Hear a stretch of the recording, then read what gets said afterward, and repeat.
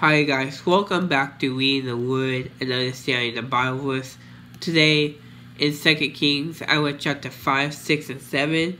And what I find interesting is in chapter 6, where it says, Elijah was trapped by the Arameans. So, the king of Aram went to war with Israel. And so, they were really trying to fight and trying to kill the king of Israel. But Elijah kept on telling the king of Israel, be alert, be on your lookout wherever you go.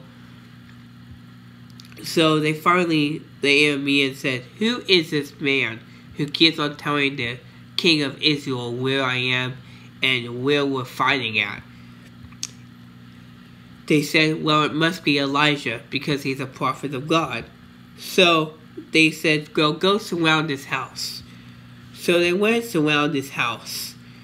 And Elijah said, don't be afraid.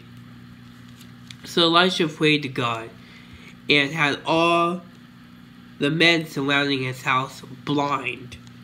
And Elisha led them, all these men who were fighting against the Israel, all the Samaria people who were blind. So he led them to the king of Israel, and God said, open up these eyes so they could see now. Now they're in the king's realm, and Elijah said, don't kill these men who have been captured. Feed them food and give them drinks,